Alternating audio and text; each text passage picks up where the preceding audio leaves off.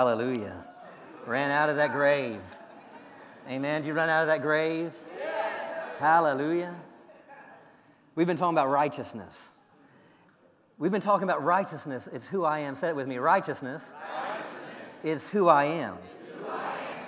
You know, we talked about in Luke chapter 22 where Jesus talked about in the last days, he goes, make sure you're awake and make sure you're alert, because so you can be counted worthy. You can be counted worthy and you can stand in the presence of the Son of Man.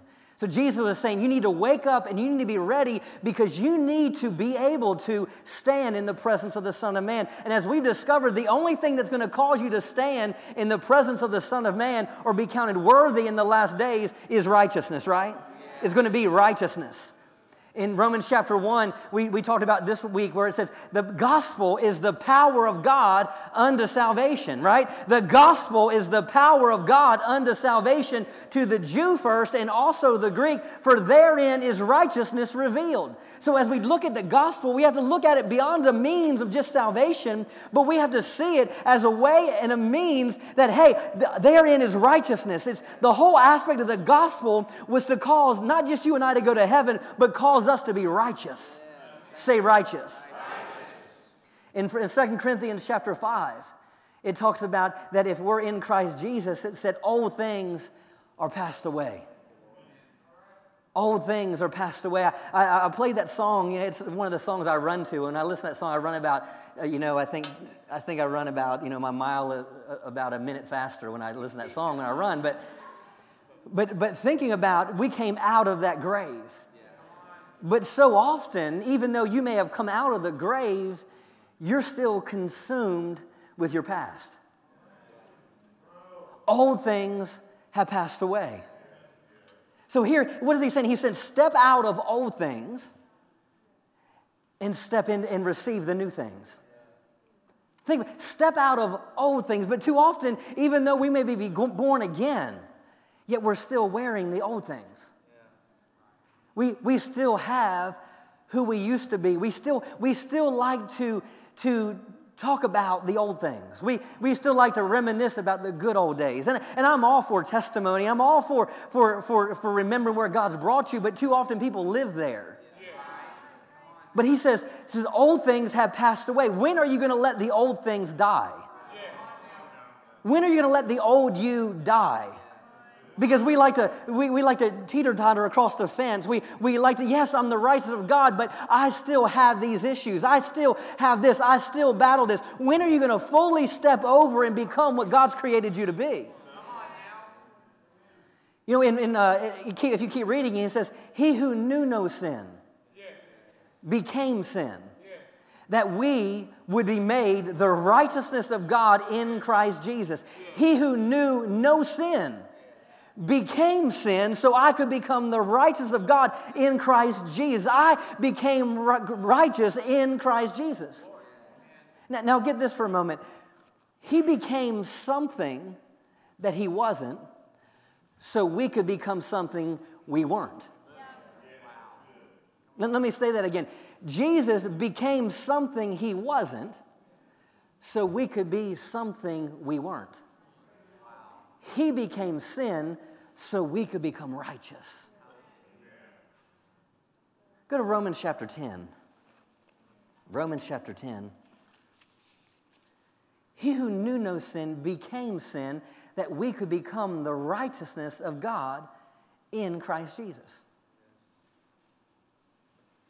Romans chapter 10, verse 1, it says, brethren, my heart's desire in prayer to God for Israel is that they might be saved. This is Paul's prayer. This is his desire. This is his passion, that they would be saved. The word saved there is soteria. It means complete in every way.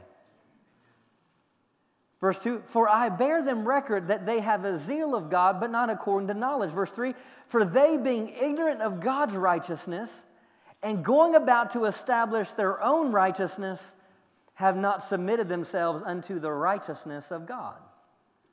Now get this. See, it's God's desire that all men to be saved. And so Paul's saying, hey, they have a zeal, meaning they have a desire, but yet it's not according to knowledge. Meaning they're not thinking correctly. And I guarantee there's a majority of the body of Christ isn't thinking correctly today. They rejoice in their salvation. They rejoice that they're going to heaven. But have they allowed the salvation to put away the old man? See, too often we can buy into even the lie that well, it's okay to sin every once in a while. Well, I'm just a sinner saved by grace. Well, everyone sins all the time. It's okay. We have grace and we've been forgiven. I understand that and I get that. But the thing is God wants you to come out of that. He doesn't want sin to continue to be a crutch in your life. He wants you to come out of sin. The Bible says, come out from among them and be ye separate. Righteousness is not provided. Grace is not provided so we continue to be like the world. Grace is provided so you could be like Christ. But too often religion has twisted it, and some grace teaching has twisted it. So how should we be operating in this grace and this righteousness? Because here it says when you don't have correct knowledge, he says that you'll be ignorant of the righteousness of God.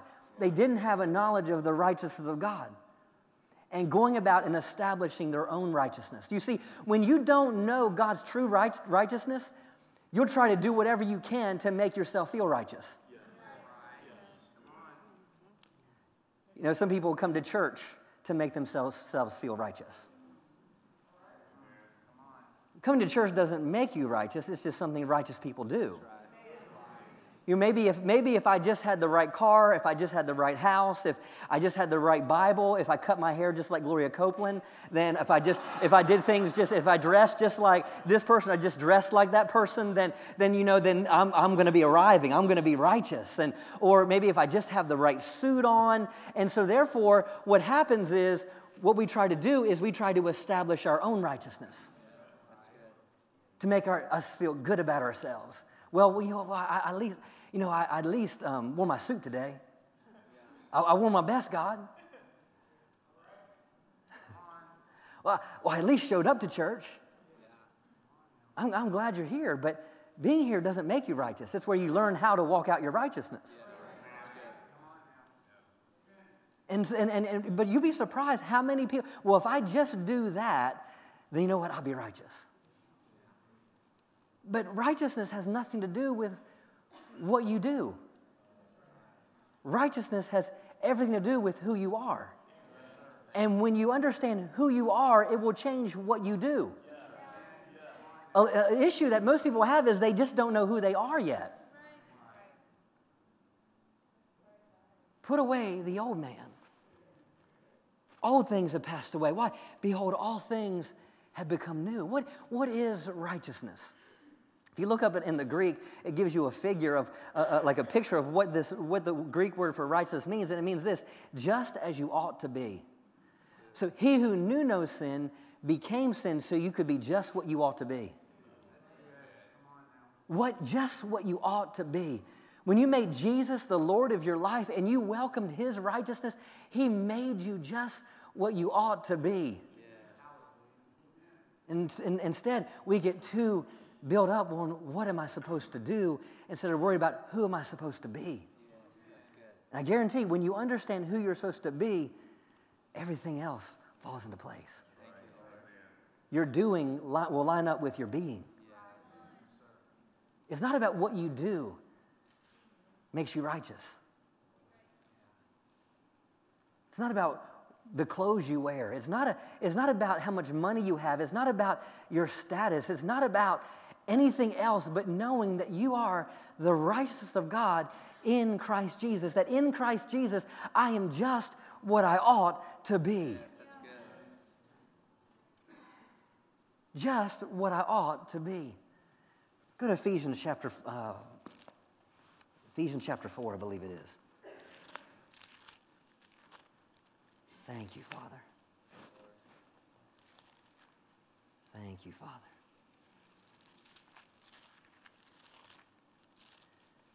You see, people be born again, but yet they still have the grave clothes on.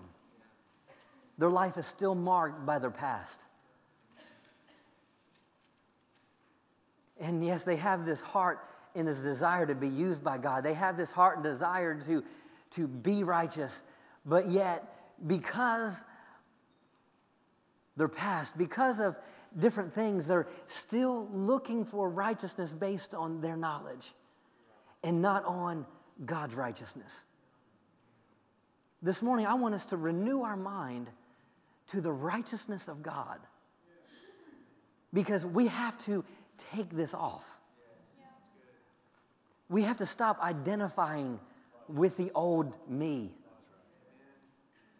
Now, I'm not saying that there's not, you'll have temptations to be the old you. Yes, you're gonna be confronted with things, but just because you give in, that doesn't mean that you just throw in the towel and give. No, pick up your understanding of righteousness. In Ephesians chapter 4, wasn't planning to go here, but verse 24, actually verse 23, actually verse 22. Hallelujah. Actually, let's look at verse 20. I have notes, and we'll see if we get to them. Ephesians 4, verse 20 says, "But you have not so learned Christ. If so, that you've heard of him and have been taught by him, as the truth is in Jesus, that you put off concerning the former conversation the old man, which is corrupt according to the deceitful lust." See, your flesh is never going to be righteous. It's flesh. It pretty much just takes on the nature of who's controlling it. It's like your body's like a glove, and it doesn't take a form until a hand's in it.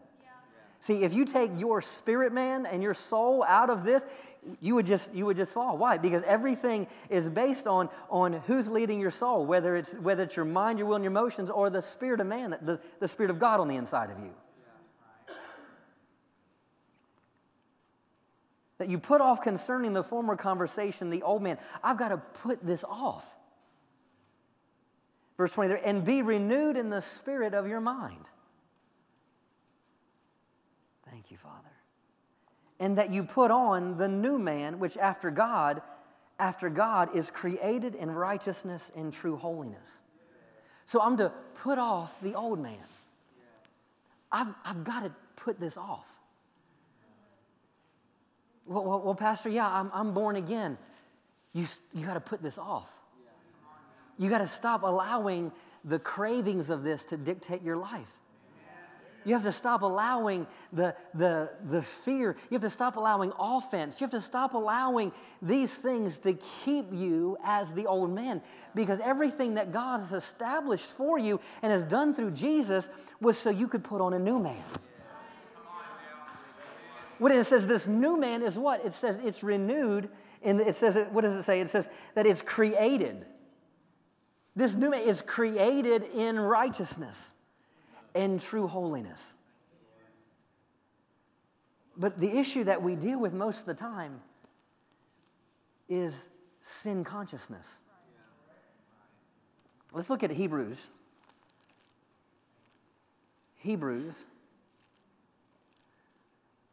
Good works are great. Excellent conduct is great, but they don't make you righteous. If they could, we would have never needed Jesus. Before we read that, let me ask a question. Have you ever been at a place where, in your walk with God, where you would go in and out of making mistakes and doing things, and you would wake up and say, okay, today I'm not going to sin. You know what? Today I'm not going to sin. Have you ever been there? Only me and a few others in the back row. Okay, I'm going to be careful. I'm not going to sin today. I'm going to be careful. I'm not going to sin today. Or okay, I'm not going to look in that direction because I don't want to fall into lust. I'm not going to look at that. I'm not going to watch that. I'm not going to. And yeah, we need to be cautious about the things we watch. But there's this thing of okay, I'm going to be careful. I'm going to leave the house today, and I'm not going to sin. I'm not going to sin. I remember being, even though I grew up in a Christian home and would go to youth camp, and I remember being, 13, 14 years of age, and I remember, every youth camp I'd get saved 3 or 4 times. You know, I mean, because, you know, or even if I was too embarrassed to go to the altar, I got saved when I left because, you know, I remember a friend of mine, his name was Jason, growing up, and I grew up Church of God, and every year they would have this, a couple of videos. One was Thief in the Night. Remember the Thief in the Night movie? Anyone know that? Oh, man, that was scary. That will scare you into hell. I mean, seriously, it was a scary movie back in the 70s, man. And then there was Heaven's Gates and Hell's Flames, you know, and these movies. And we would leave the church, and we wouldn't go up and get saved because we didn't want to be embarrassed. But we went home, and we were sitting on my back porch, and we were like, man, well, Jesus, we know you're going to come soon, but just wait until I'm 28, because then I'll be married, and then I'm having all these ideas. Well, God, you can't come back till then, but forgive me, Lord. You know, and we live in this constant, perpetual cycle of forgive me, Lord, please forgive me. I had just had that thought. Forgive me, Lord. I just thought about that again. Lord, forgive me. Lord, forgive me. Forgive me, Lord. And it's like you're trying to sweat grapes of blood, trying to think of I should feel worse about this or something, but forgive me, Lord. Why? Because there's religion has ingrained into people sin consciousness. Instead of the whole understanding and the idea of okay, I'm not going to leave the house. I'm not going to sin today. Why don't we walk out of the house and say, I'm the righteousness of God in Christ Jesus? Why is it everything based on the negative? Why do we base everything in shortcomings and our failures? Let's look at Hebrews chapter 10. Actually, look at chapter 9, verse 11. But Christ, being come a high priest of good things to come, by a greater and a more perfect tabernacle not made with hands, that is to say, not of this building, neither of blood of goats and calves, but by his own blood he entered in once into the holy place, having obtained eternal redemption for us. For if the blood of bulls and goats and the ashes of a heifer, sprinkling the unclean, sanctifying to the purifying of the flesh, how much more shall the blood of Christ, who through the eternal Spirit offered himself without spot to God, purge your conscience. Now, he didn't say purge your spirit.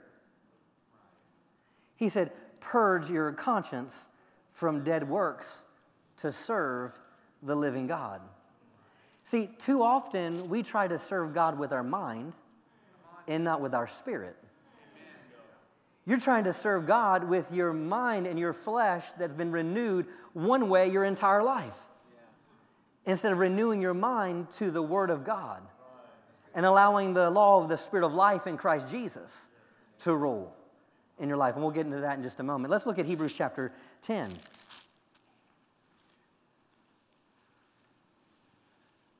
Verse 1 says, for since the law has merely a rude outline, foreshadowing of the good things to come. So here he's saying the law, it's saying it wasn't a bad thing, it's just an outline of the good things to come. Instead of fully expressing those things, it can never, by offering the same sacrifices continually, year after year, make perfect those who approach the altar. Meaning, the law and the way things were done in the law, there's no way that those things could ever make you permanently perfect. Verse 2, for if it were otherwise, would these sacrifices not having stopped being offered, since the worshipers had once and for all been cleansed, they would no longer have any guilt or consciousness of sin. Now get this. If you were purged by the blood of Jesus, it's saying that you would be no longer conscious of sin. Man, I wish I knew this 25 years ago. But see, the church has been too busy making everyone conscious of sin instead of conscious of being righteous. Here he says, if the blood of bulls or goats, if that could have made you perfect, then there would have been another need for anything. But it's saying that you're conscious would be purified. What does conscience mean? It means the root word for the word conscience, and I'll leave it here. The root word conscience in the Greek means to see. It means how you see yourself. Too often we live with a sin consciousness instead of a righteousness consciousness. Now think about it for a moment. You could have this mindset of, well, I guess my children, I guess they don't talk to me anymore. I deserve it because of what I've done. Well, this is happening in my life right now because I deserve this. I deserve that because, I'm going through this because I deserve it. God is not answering my prayers because after all, how I treated them. And so what happens is we relegate everything as it pertains to our relationship with God based on our works. And why things aren't happening comes down to sin consciousness instead of righteousness consciousness. What is sin consciousness? Sin consciousness is when you identify more with sin than you do with righteousness. It's in your mind you associate yourself more with defeat than you do victory. It's in your mind you associate yourself more with failure than success. It's in your mind you associate yourself more with weakness than you do God's strength. I believe sin consciousness is the reason for every spiritual failure. Let me say it again. I believe sin consciousness is the root cause of every spiritual failure. It will destroy your passion in your life. It will take over your heart from pursuing right things. It will take away your vision and purpose for life. It will give you an inferiority complex. It brings a sense of unworthiness that destroys your faith. It will cause you to try to earn a place with God and earn healing. It will rob you of a peace of mind. It will make your prayer life ineffective. And it will keep you from being what God's called you to be. Sin consciousness. It's where we associate more with our old man than we do putting on the new man that is created. Doesn't have to become righteous. It's created in righteousness. And I'm just praying this morning that just the Holy Spirit is going to be working in all of our hearts because we're all in different places but yet deal with the same things. I believe, it's so true. Dr. Phil calls righteousness the key to victory. I so believe this. The more and more that I've been studying this over the last weeks, that this is such a key to our lives.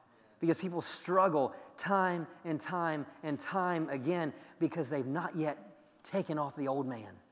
Yes, they're saved, you're going to heaven, but you're tormented because you don't understand who you are. You are righteous. It says that our conscience, that no longer have any guilt or consciousness of sin. What would that be like? That all of us would come to a place where we no longer be conscious of sin. We no longer be conscious of what our flesh is leading us to do. No longer directed by what someone else has done to us. Think about that. We see this from the very beginning in the garden. Let's look at Genesis chapter 3. Are you getting something out of this morning? If you're not, Dr. Savelle will be here next week, so.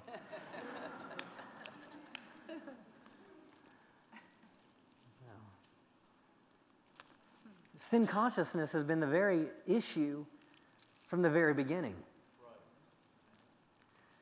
In Genesis chapter 3, we know the story, how Adam and Eve had fallen. And let's look at this in verse 7. Because I don't want to talk about the fall. I want to talk about what happened after the fall. Let's look at this in verse 7. And the Amplified says, then the eyes of them both were opened, and they knew that they were naked.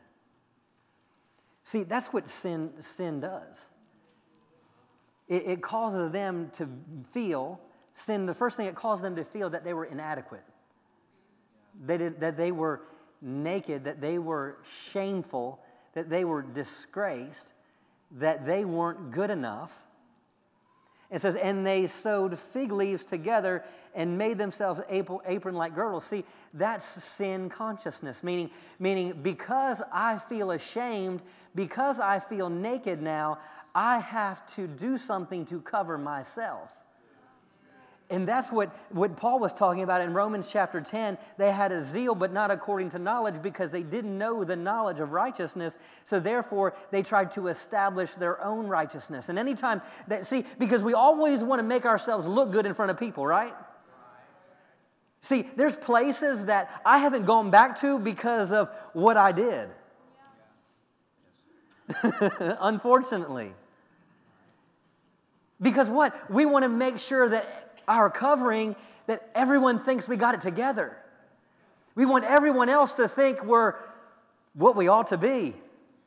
So therefore, we cover ourselves so it looks like we're what we ought to be. But yet deep down, they were still naked. It didn't change the fact that they were broken inside. It didn't change the fact that they were missing something inside. It didn't change the fact that they had lost the very thing that made them like God. So they try to cover. So what does sin consciousness do? The first thing it does, it brings guilt. See, that's what guilt makes you hide yourself. Cover yourself so you look like nothing's happened and nothing's changed. Verse 8 says, and they heard the sound of the Lord walking in the garden in the cool of the day, and Adam and his wife hid themselves. What does sin consciousness do? It calls you to hide. Cause you to hide. You know, anytime I got in trouble when I was young, I didn't want my mom to know. I didn't want mama to find out. Why? Because I didn't want mama to think less of me.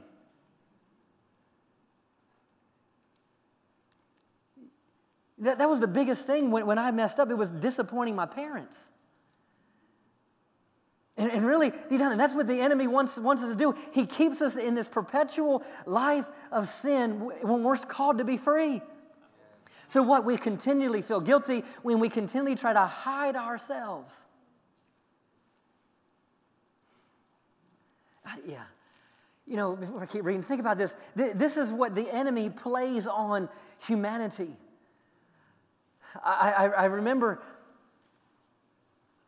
after I got born again and God had done some amazing things in my life. He healed my body and God was doing some awesome things and even was able to the place where I was stepping out. I was praying for people and I was on fire for God. But it was about 6 months in, I went back to my old man because what? I didn't understand my righteousness. Anytime you go back to old things, it really means you just don't understand your righteousness yet. And so I remember, man, God was doing great things, but I went back to some old things, and I remember going to church, and I went to church because I knew I had to go to church because I had a responsibility, but I didn't want to be there because of the choices I made the night before. I didn't want to be there because I was, afraid someone was going to read my mail. I was afraid someone was going to step out and have a word of knowledge and tell them all the bad things I did last night. I didn't want lightning to come down and strike me from heaven that, religion just has created these mindsets that God's going to get you, God's going to get you, God's going to get you. No, He got you through Jesus. He just wants you to receive Jesus. The only way that you're going to go to hell is if you reject Jesus and you don't allow His sacrifice to be enough for you. And so here I am, I'm in the church, but you know what? Where I was sitting on the second row behind my parents, I wasn't on the second row anymore. I was on the seventh row. Because I didn't want to look anybody in the face. Why? Because of sin consciousness. I had just messed up. Was it okay that I'd messed up? No. It wasn't okay that I'd messed up. I'm not talking about it's okay to live in sin. I'm not talking about that. I'm just talking about stop having a sin consciousness. And so I was in the 7th row. Well, I was still making some choices, still making some bad. Next thing I know, I'm on the back row. I'm on the back row. And see, if it's not taken care of, you'll go from the front of the church to the middle of the church to the back of the church and out of the church. And people go to church, well, they just judge me down there. No, the church isn't judging you down here. What's happening is your sin consciousness is controlling you. See, it's interesting that all of a sudden you get around people that have an idea of God but aren't living for God. That, don't judge me. Don't judge me. I'm not judging you. Maybe the Word's judging you. Maybe it's actually the Holy Spirit trying to convict you. The Holy Spirit came to convict the world of sin, righteousness, and judgment. The Holy Spirit is still a convictor of sin. Convictor isn't condemnation. Convictor is to convince you the direction you're going is not right. So what was going on in me was really the Holy Spirit saying, you need to be here. You need what's happening here. And there's this little check here. But what's happening is it was God working in me, righteousness working on me. But you know what? I was uncomfortable. And therefore, because I was uncomfortable, no longer did I feel like I had the ability to pray for someone. Where I would be easy for me to pray someone, now I can't. I'm not worthy enough to pray for someone. See, sin will make you a coward. Sin will make you a coward. Living with a sin consciousness will keep you from stepping out and doing what God's created you to do.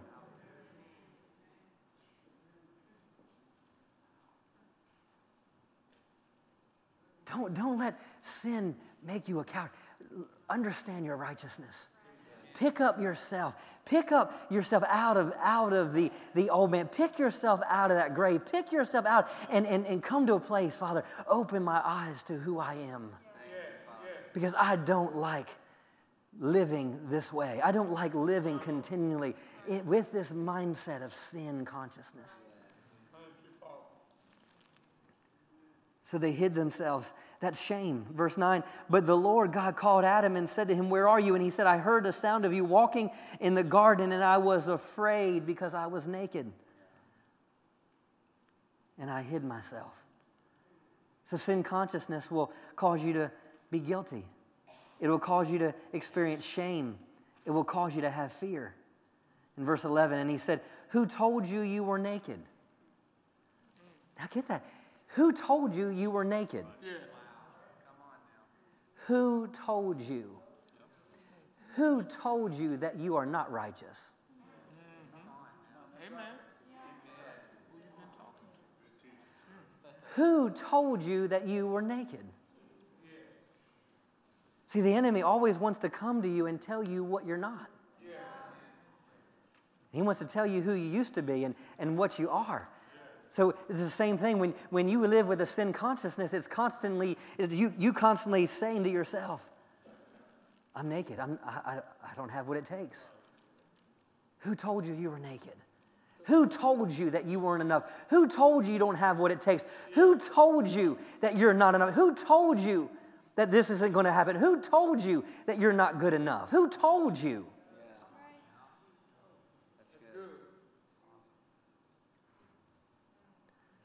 That's sin consciousness. And what did it do with that question?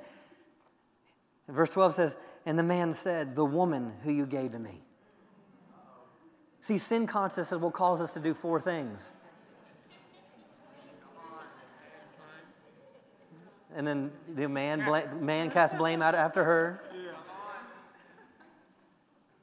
Sin consciousness will cause you to live with 4 primary tendencies. Guilt, shame, fear, and blame. You know, if someone comes against you with something and say you're at work and someone comes to you and tells you you did something wrong, what's the first thing that we do in ourselves? What, make excuses? Right? Can we be real, right? Your spouse come to you and say, well, how come you didn't do this, that? Well, I had this, I had that, and I had that. No, the question was, how come that didn't happen? So immediately we want to make an excuse. And why? Because sin consciousness has told us that we need to be guilty, we need to be fearful, we need to point the blame, we need to do something else. And the body of Christ, everyone is inundated with these four emotions that stem from you on the inside not feeling like you're enough. Ask, well, how come I'm not healed yet? How come that didn't happen? How come this? And trying to figure out this or trying to figure out that. You need to understand, first of all, above anything else, that you are righteous. You're righteous. You're righteous. Hallelujah. No more consciousness of sin. I want to get to that place in my life. How about you? No more consciousness of sin. No more consciousness. Wow. Let's keep reading in Hebrews chapter 10. Hebrews chapter 10. Thank you, Father.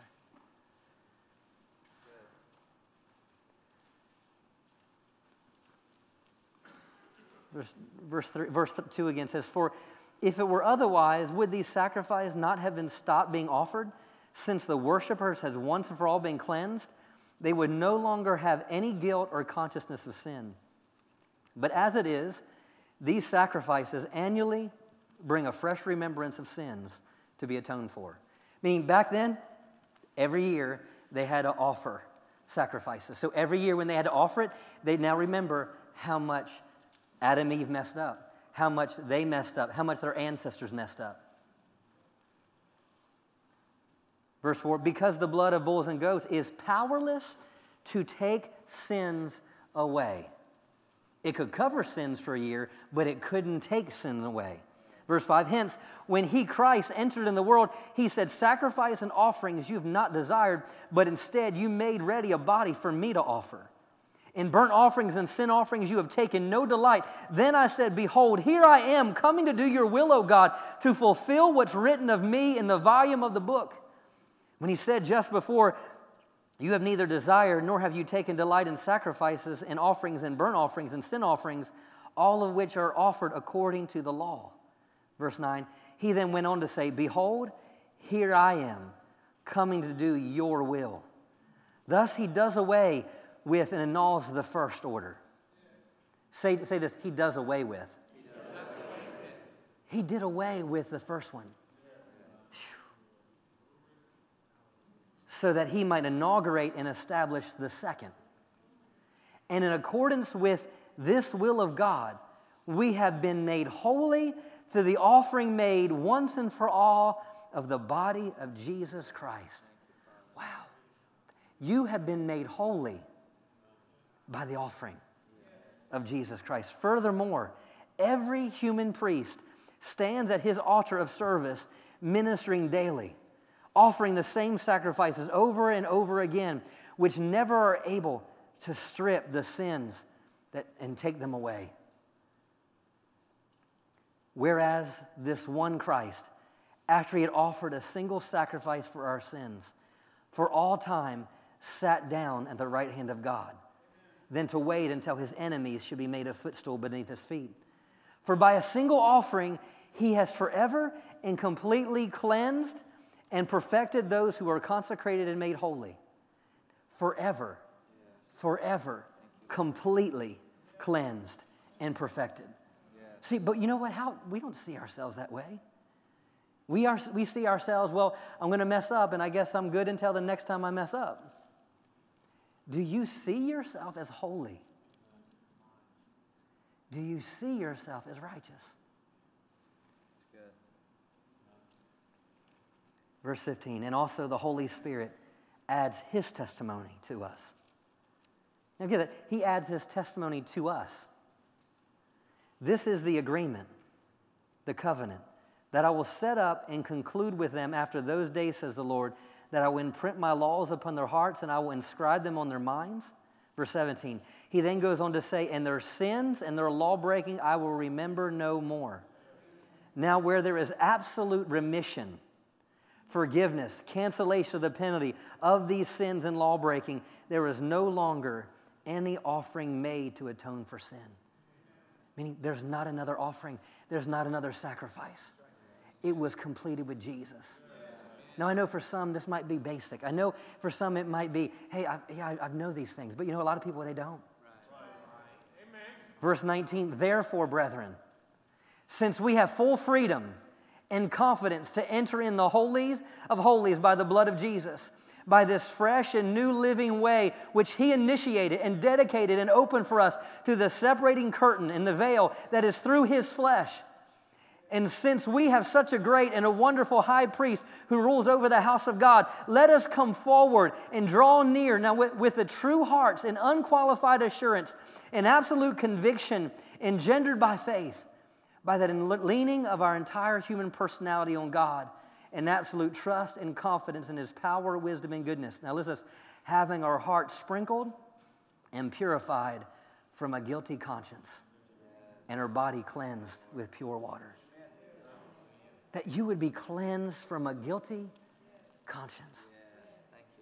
Wow. No more guilt. No more shame. No more fear. No more sin consciousness. The sacrifice of Jesus was about bringing you to a place where you had no longer a consciousness of sin. But too often, religion has talked more about sin than talked about righteousness. You're righteous. You're righteous. Don't wake up and say, I'm not going to sin today. I'm not going to sin today. I'm not going to sin today. I'm not going to sin today. I'm not going to sin today. You know what? You're going to sin. Why? Because you're sin conscious. That's saying, I don't want chocolate ice cream. I don't want chocolate ice cream. I don't want chocolate ice cream. I don't want chocolate ice cream. I don't want chocolate ice cream. I don't want chocolate ice cream. I don't want chocolate ice cream.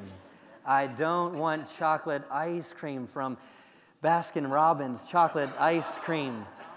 Chocolate ice cream. You know, or a cheeseburger from Fuddruckers with bacon on it. And it's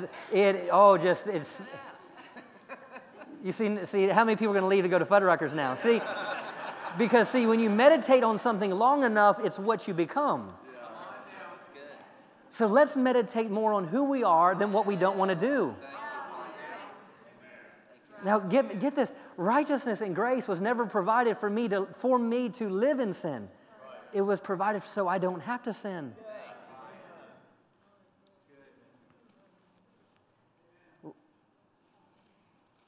As long as you have sin consciousness, you'll always be bound. You'll never get out of addiction. You'll never get beyond where you're at. You always live in the same place of defeat if you have sin consciousness. But if you have righteousness consciousness, it brings you to a place of freedom. Let's go to Romans chapter 8.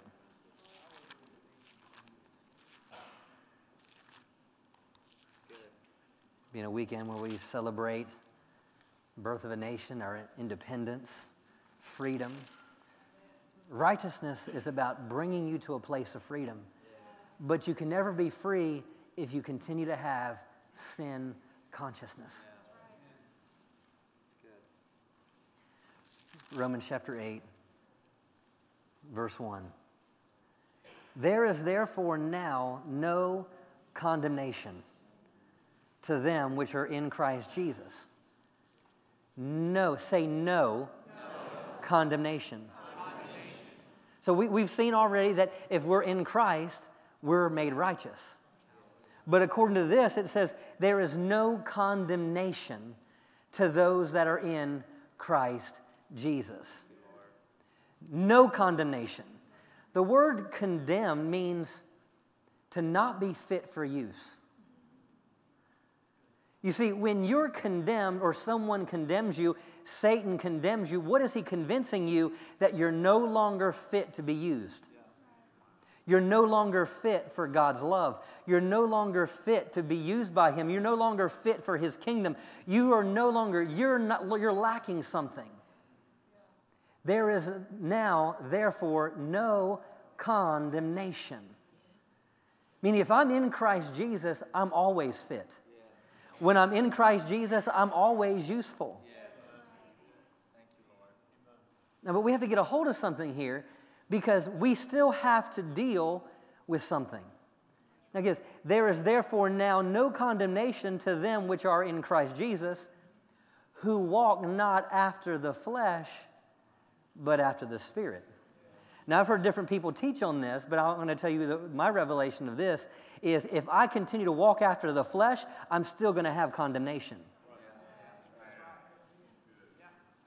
There is therefore no condemnation to those that are in Christ Jesus who walk not after the flesh. So if I walk after the flesh, I'm going to have condemnation. Walking after the flesh is the same thing as sin consciousness. You see, if I'm in Christ Jesus, there is therefore no condemnation who walk not after the flesh. But when you continue to give into your flesh because of sin consciousness, it will still put you in a position where you feel that you're not fit and you're not useful. But realize, Jesus isn't condemning you. The Holy Spirit isn't condemning you. The God of this world is condemning you. Satan is condemning you. When you choose to walk after your flesh, it's putting you in a position to you to feel condemned. So what's the answer? Who walk not after the flesh, but after the Spirit. The only way to walk above and beyond sin consciousness is to walk in the Spirit. Verse 2 says, "For the law of the Spirit of life in Christ Jesus has made me free from the law of sin and death." For the law of the Spirit of life in Christ Jesus has made me free from the law of sin and death. You realize that righteousness has put you in a position to be free. Amen. Verse 3, "For what the law could not do, in that it was weak through the flesh, God sending His own Son in the likeness of sinful flesh, and for sin, He condemned sin in the flesh, so what? That the righteousness of the law might be fulfilled in us, who walk not after the flesh, but after the Spirit. For they that are after the flesh do mind the things of the flesh." You see, if you continue walking after the flesh, you're gonna do the things in the flesh. You can call yourself Christian, you can call yourself born again all day long, but the thing is you're not going to walk in your righteousness. Why? You're still minding the cravings of this flesh. And as you give in to the cravings of this flesh, you're still going to be in a position where you feel condemned, even though God's called you righteous. For they that are of the flesh do mind the things of the flesh, but they that are after the Spirit, the things of the Spirit. We have been made righteous, not but by what we've done. We've been made righteous by what He's done. And it's impossible to walk out this righteousness apart from the Holy Spirit. Walking in your righteousness is not something that you do in your head. It's not something you do in your flesh. It's not something you do with your body.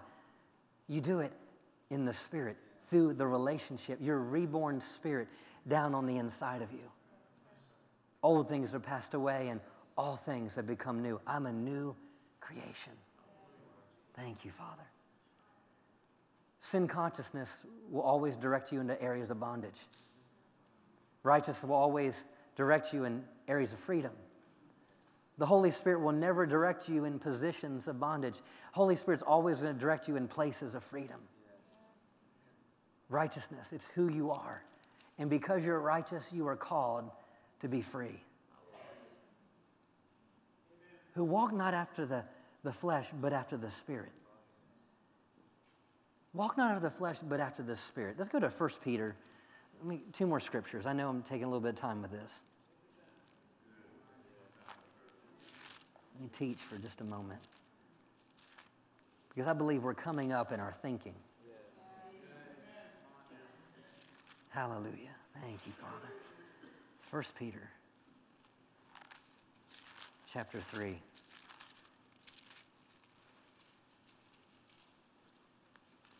Let me take you back to a thought for a moment. How I'm not ashamed of the gospel, for it is the power of God unto salvation, for therein is righteousness revealed. The gospel reveals righteousness. Now let's look at 1 Peter chapter 3, verse 18. For Christ the Messiah himself died for sins once and for all, the righteous for the unrighteous, the just for the unjust, the innocent for the guilty, that he might bring us to God. In his human body, he was put to death, but he was made alive in the Spirit. Get that? Jesus, he was put to death. His human body was put to death, but what he was made alive in the Spirit. You ever hear Paul make a statement, I am crucified with Christ? Nevertheless, not I that lives, but it's Christ that lives within me. It's righteousness that lives within me. So here Jesus says that he was crucified in his flesh, but what he was alive in the Spirit. See, too often we try to live this Christian life and we try to live righteous apart from the Spirit. But the Holy Spirit was given so we could walk in this righteousness. The Holy Spirit wasn't just a thing that they received on the day of Pentecost where they could speak in tongues. Jesus said the Holy Spirit would be just like me. He would not only be with you, but he would be in you. He'd be someone just like myself. Verse 19, in which he went and he preached to the spirits in prison, the souls of those who long before the days of Noah had been disobedient, when God patiently waited during the building of the ark, in which a few people, actually 8 in number, were saved through water. And baptism, which is a figure, does now also save you from inward questionings and fears, not by the removing of the outward body of filth, but providing you with the answer of a good and a clear conscience. Remember? So the baptism, Jesus, he went down to the lower parts and he preached the gospel to those that were bound in hell. Amen. And he talks about this whole aspect of this baptism, that it wasn't so you could be washed on the outside, but it's so your conscience would be cleared. An inward cleanness and peace before God, because you're demonstrating what you believe to be yours through the resurrection of Jesus Christ. And he has now entered into heaven and is at the right hand of God with all angels and authorities and powers made subservient to him. Man, I'm so grateful that Jesus went to the cross. I'm so grateful that he went to the cross. I'm so grateful that he died in the flesh, but he was alive in the Spirit. It's the same thing that you died. When you accepted Jesus Christ, you died spiritually. But you know what? You were made alive in the Spirit. Now get this. Verse 1 of chapter 4. So since Christ suffered in the flesh for us and for you, arm yourselves with the same thought and purpose. This is all about dealing something with the flesh, right? To suffer rather than to please God. For whosoever has suffered in the flesh is done with intentional sin. Verse 2, so that he can no longer spend the rest of his natural life living by human appetites and desire, but he lives for what God wills. Hallelujah. This is living out your righteousness. It's not what makes you righteous, it's living out your righteousness. Verse 3, for the time that is already past suffice for doing what the Gentiles like to do, living in shameless, insolent wantonness, in lustful desires, drunkenness, reveling, drinking bouts, abominable, lawless idolatries. They are astonished and think it very weird that you do not now run hand in hand with them in the same excess of disposition, and they abuse you. Meaning the world thinks it's weird that you're not like them. You know, the world doesn't like Christians too often because we're not like them. We shouldn't be like them. So righteousness and grace shouldn't be allowed us to keep us like them. They are astonished and they think it's weird that we're not like them. Verse 5, but they will have to give an account to him who is ready to judge and to pass sentence on the living and the dead. Verse 6, for this is why the good news was preached. This is why the good news was preached in their lifetime, even to the dead, that though judged in fleshly bodies as men are, they might live in the Spirit as God does. Why was the gospel preached? Righteousness is revealed in the gospel. Why was the gospel preached? So we could live in the Spirit like God does. See, we too often live out of our head instead of our reborn spirit. See, we renew our mind so we renew our mind with the Word, and really what we're doing is we're shaping our spirit man. And our spirit man is now directing our lives. But too often we're caught in between sin consciousness and righteousness consciousness. I don't want to do this. I do want to do that. I don't want to do this. I want to do that. Why? Because you're still living out of your head when we need to be living out of here. living out of the Spirit. Go to Galatians 5, and I'll close with this. Did I tell you to go to Galatians 5 already? No? Okay. Galatians 5.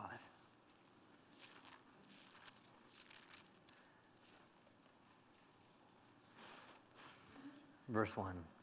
Stand fast, therefore, in the liberty wherewith Christ has made us free, and don't be entangled again with the yoke of bondage.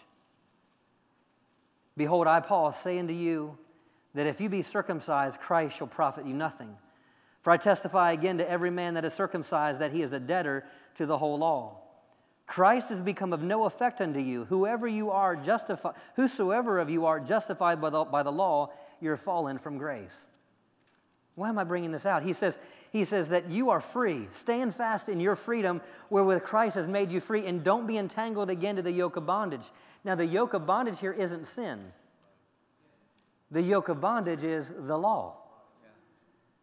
So stop trying to become righteous by what you're doing. Become righteous. Stand fast in the liberty wherewith Christ made you free. Stand in that freedom. Establish yourself in that righteousness. Establish yourself. Christ, verse 4, Christ has become of no effect unto you. Whoever you are, you're justified by the law. You're fallen from grace. Meaning, if you're trying to get justified by your works, that's never going to happen. You can only be made righteous by understanding you received it with Christ. Verse 5, for we through the Spirit wait for the hope of righteousness by faith. For in Christ Jesus neither circumcision avails anything nor uncircumcision, but faith with works by love. Verse 11, and I, brethren, if I preach circumcision, why do yet suffer persecution?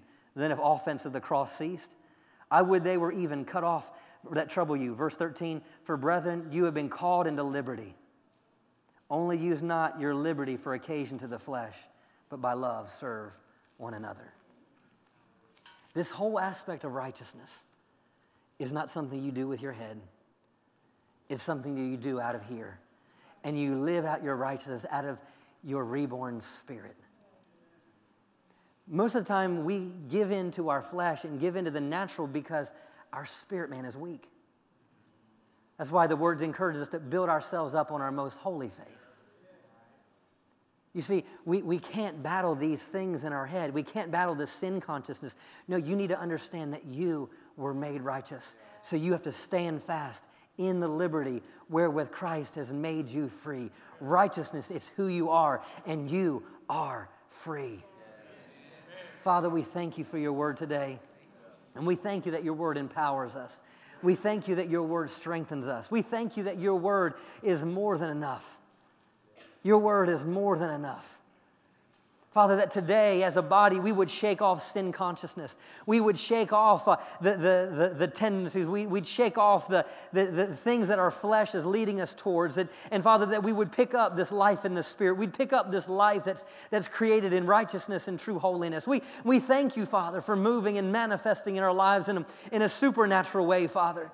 We thank you that we aren't a church or a body or individuals that are defeated. We are a church, Father, full of people that are overcoming. We are a church full of people that are righteous because that's what you call us. And thank you that, Father, we are led by the Spirit and not by our flesh.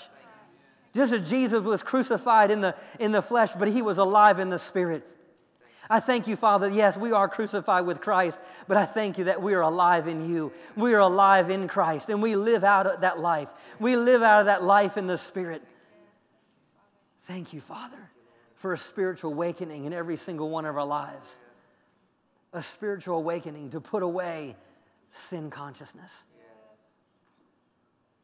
and pick up righteousness consciousness. That we see ourselves as righteous. We see ourselves as holy. We see ourselves as complete. No more consciousness of sin. No more consciousness of sin. Everyone stand to your feet. No more consciousness of sin. No more consciousness of sin. Hallelujah. No more consciousness of sin. Father, that we would meditate and we would think about this righteousness that you've provided through Jesus Christ. The answer is always Jesus. Before we close, I'm reminded of a story in the Old Testament, Numbers. I believe it's chapter 21, and the children of Israel were in the wilderness, and they had done a lot of things wrong in the natural. They had given themselves up over to sexual sins and given themselves over to these things. And at that time, all these serpents were coming and were biting them. You know, people say, well, God created these serpents to bite them. Well, no, I believe the serpents were always there. I believe what had happened was that because of this dispensation they were under, what happened, there was protection that had been lifted. Jesus hadn't come yet. And so here they are getting bitten by these things, but God speaks to Moses and says, Moses, I want you to take a bronze statue, and I want you to put a serpent on the top of a bronze serpent on top of a statue. Bronze represents judgment. And the serpent represents the fall of mankind.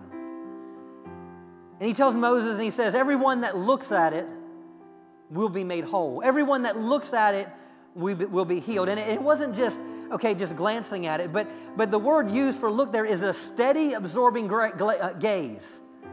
Meaning you're so focused and your intention is so on it that you're so moved by it. You know, I was reminded, even if you've ever been to the Science Center, and it tells you to look at these circles. And you look at these circles for such a long period of time, and then you look away, you still see the circles. And that's the same thing that I'm understanding here, this steady absorbing gaze, that you've absorbed this gaze so long that no matter if I'm looking away from it, I'm still seeing it. No matter I'm looking away from it, I'm still seeing it. It's still in my eyes. I still see it. And it said as they looked on him with a steady absorbing gaze, everyone would be healed. And in John chapter 3, I believe it's verse 13 or 14, it says, as Moses lifted up the serpent in the wilderness, even so must the Son of Man be lifted up. What might be tormenting you this morning? What might be biting you this morning? What might be the thing that's challenging you this morning? What difficulties might you be walking through this morning? The answer is no different. It's looking at Jesus. He is our righteousness. The only way to overcome sin consciousness is to have a steadily absorbing gaze at Jesus.